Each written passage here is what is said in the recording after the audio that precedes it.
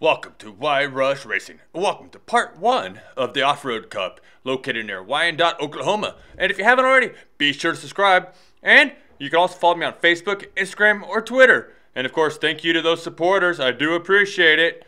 Alright, so let's get it on. Alright, so here we are before the race.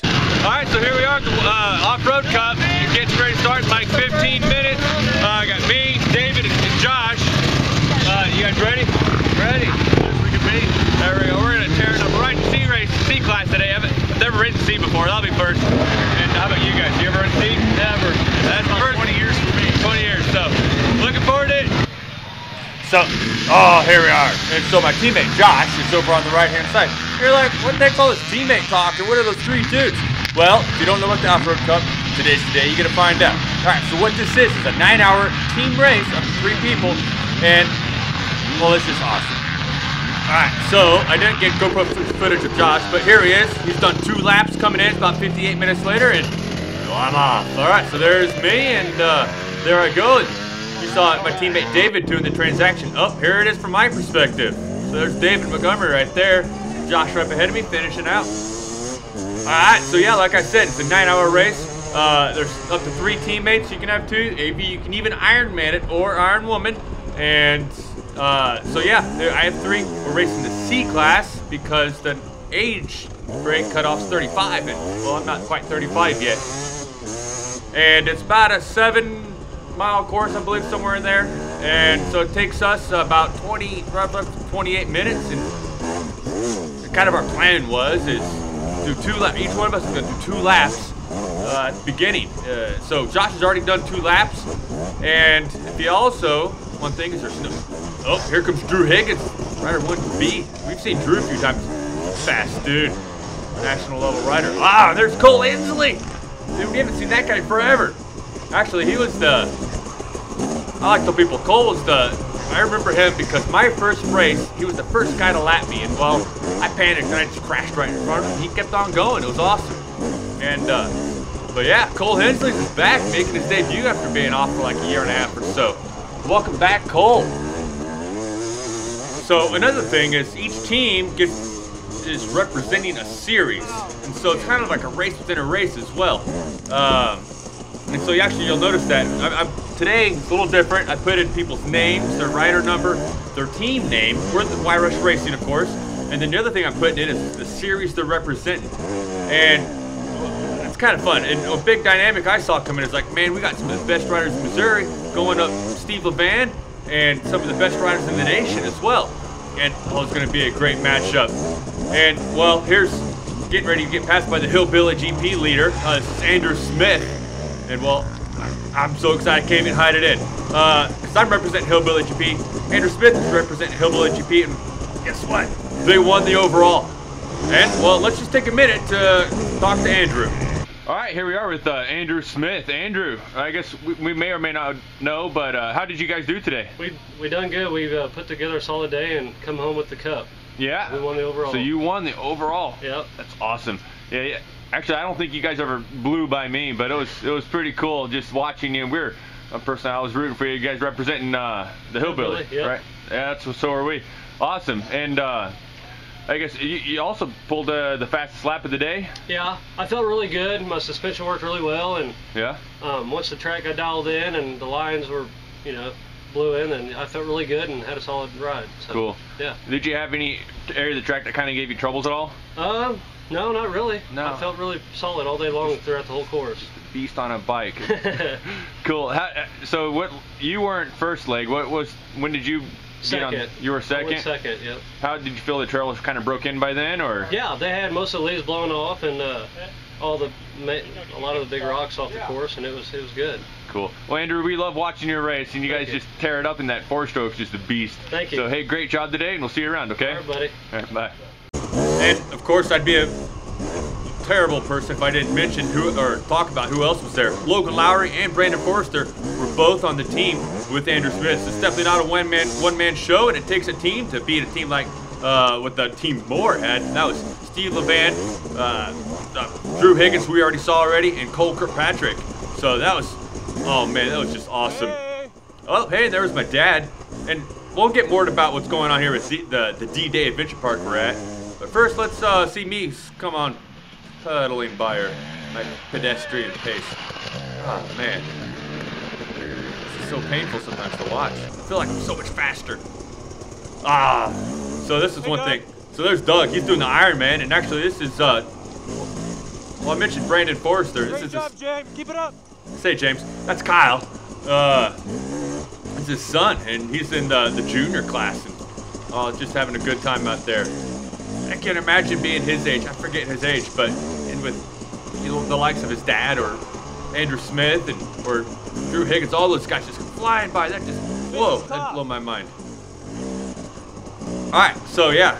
Anyways, Brandon Forrester, Logan Lowry, Andrew Smith. Great job, guys. That's awesome.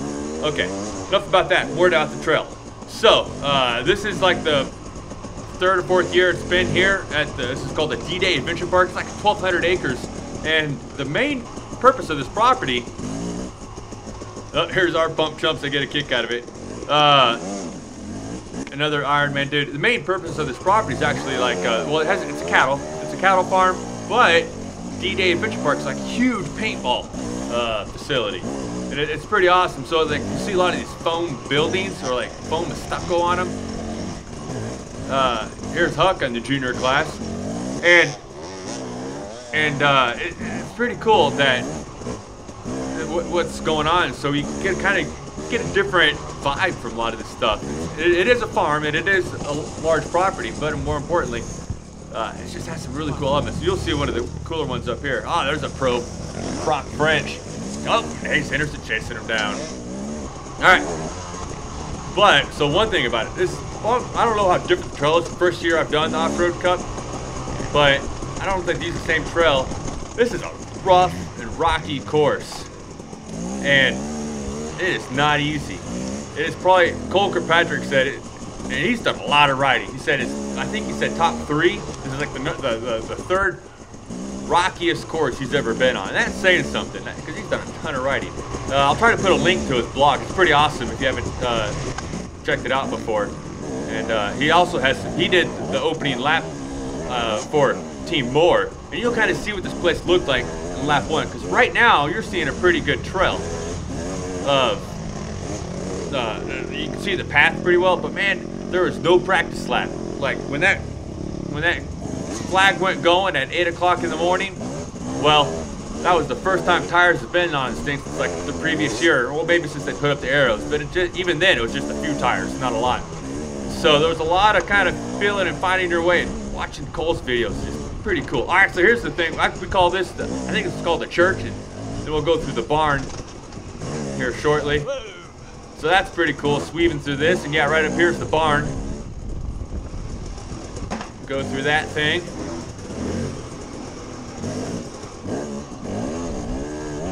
Thank you. Oh, Iron Woman. I think that was Gretchen. Actually, she won that class. So great job, Gretchen. Good job. And that's something else. Ah, okay. No, that's Greg back there. This guy right in front of me. Matt. Team Losing and Boozing from Forward Motion. Representing Forward Motion. Oh, we see him a lot. So I passed that guy. Well, we'll see. I pass him here, and then, well, we see him a lot. Let's just say that much. All right, so here I am coming in for lap 1. My first lap, I think, was like 27. No, right here, 28:15. So yeah, decent job. Matt's right behind me, trying to chase me down. Here I come through. So, like I was saying, it is kind of a traditional hairskimble race in that fact we have just, it's a lot of time, and then we're all kind of racing on the same road. So yeah, Team Losing and Boozing, Matt there behind me, and myself, we both started, our team started on the same row, and we've been going at it for like, what, 3.5 hours, 2.5 hours now? And we're just charging. So, like I said too, the plan is our first 2 laps, we're gonna just do it. So kind of get spaced out, let things get spaced out, don't lose a lot of time in transition. And then after we all do our 2 laps, and then we'll kind of see where we're at and what the plan is. Personally, me, I'm voting for 1 lap each because, well, endurance isn't really my forte. And, So this guy kind of stops on the high side of that tree. Oh, barely made it underneath there. That was low to begin with, and then I had to go on the lower side.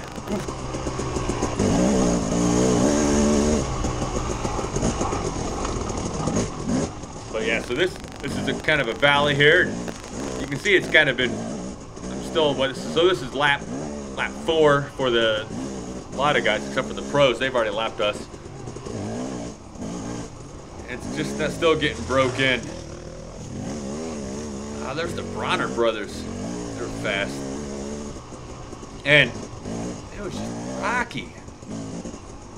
I said to myself at one point, I think I said it like, this is sketchy. Oh, there's Destiny. Destiny, every time I race her, she just smokes me. She was like amazingly fast. She's like 25-minute lap times.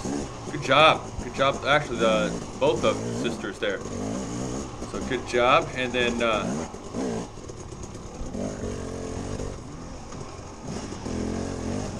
oh, feel bad about this. So this guy rolls up behind me. There's really not any good area here to pull over. It kind of looks like there is, but there isn't. But I get over as soon as I can and get out of the way for Brennan there. So Brennan. Oh, so up here, this kid waves to me on the right there. Oh, that tree nearly took me out because I was looking at that kid, not at the trail. And yeah, anyway, just about took me out.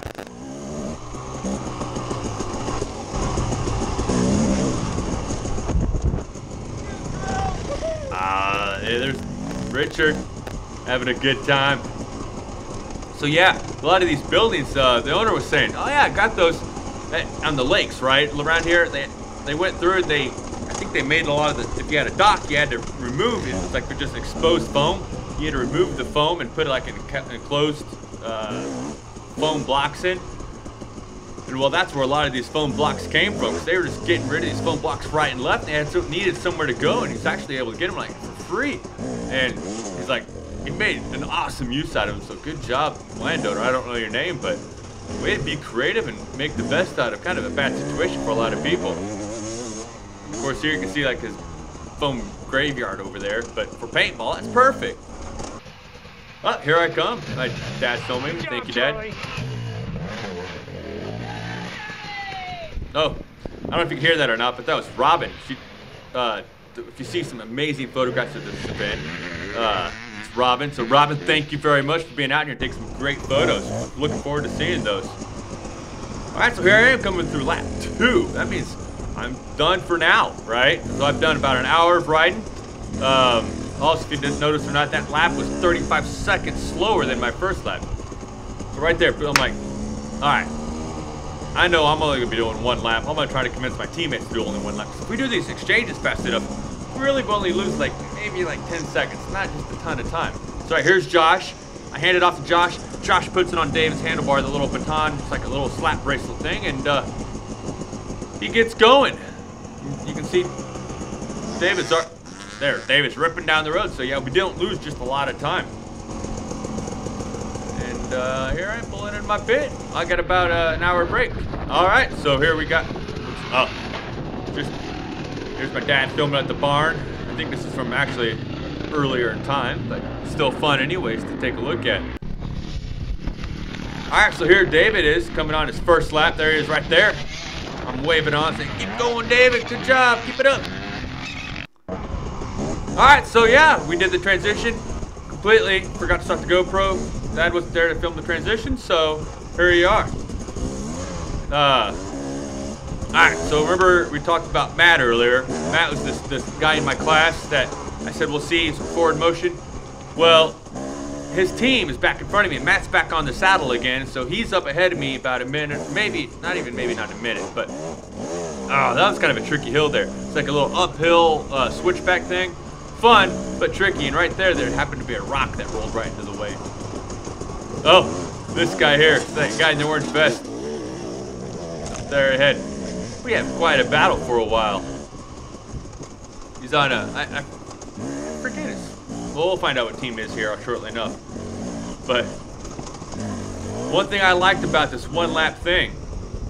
Oh, I got around him and here he is, he's getting back around me. Well, I kind of let him by, but I didn't know he was this same dude until I let him by.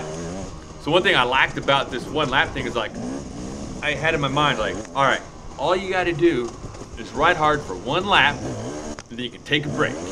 Ride hard, take a break.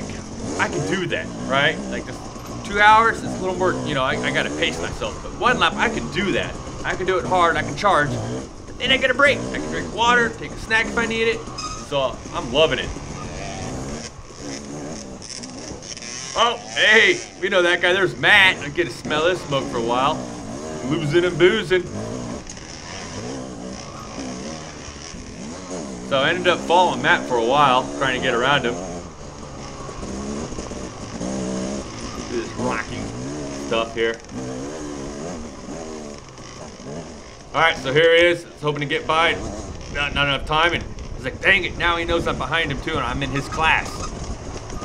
So if he was me, he would try all that much harder to, you know, not give room to pass. Which I think he's pretty much like me because he never, until he did this, still didn't give me room to pass, but I got past him anyways. Good job, Matt. I have a feeling we'll be seeing each other again. Actually, maybe not personally, because he's like literally on his car right now, driving to Colorado. He's moving, so Matt, good luck with your move. Oh, here's the dude in the orange again. Seeing him.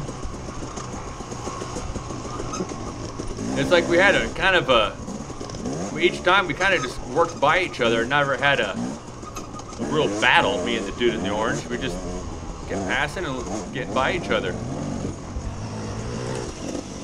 See? There. Just let him by again. I get a kick out of it.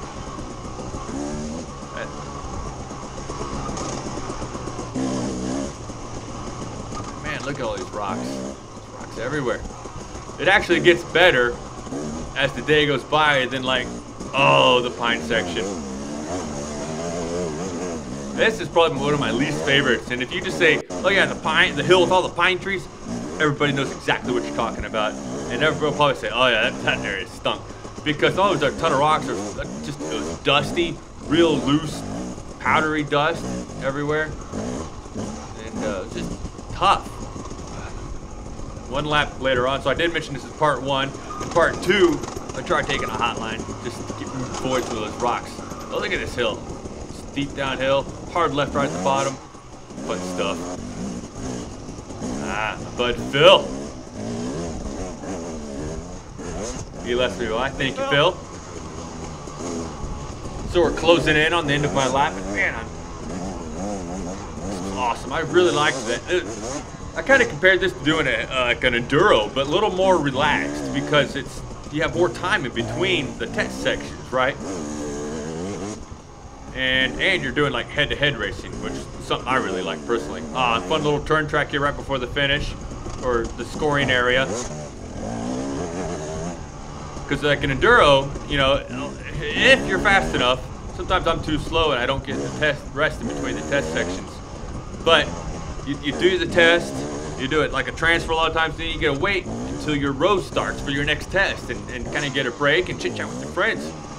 Here's my fastest lap of the day, 27.27. Almost a minute faster, so definitely a good choice. Cut out here so I can do my transition, hand it off to David. But yeah, so this is kind of like a little more relaxed version of enduro, and it's just a ton of fun. A lot of fun doing this, and it's a team. Like you're a team. So yeah, this was our plan pretty much the entire time. Get the take the baton, hand it off. Josh takes it, puts it on David. David goes. Lose 10 seconds, and as long as I can ride 10 seconds faster, it's all right. All right, so yeah, David. I don't know why I said that. Oh yeah, 27:33 minutes later, we kind of do the same thing, but back the other way around is take from David, hand to Josh, 28 minutes 5 seconds later, David hands it to me. All right. So once again, talked about Matt with losing and boozing, representing forward motion. Well, guess what? He's in front of me. I gotta find that guy, and I gotta pass him. That's my mission. But not before Dale passes me. Good job, Dale. Springfield, Rogersville, actually. Oh, and to be continued. So I gotta catch Matt. And if you haven't, remember Facebook, Instagram, Twitter, blah blah blah. And thank you to those sponsors. And if you haven't already, be sure to subscribe. It's, well, I mean, if you ask me, it is one of the top 3 YouTube channels on the internet, so why not subscribe? And of course, be sure to check back very soon for part 2. I might be in a couple days, but check back. All right, see ya. Bye.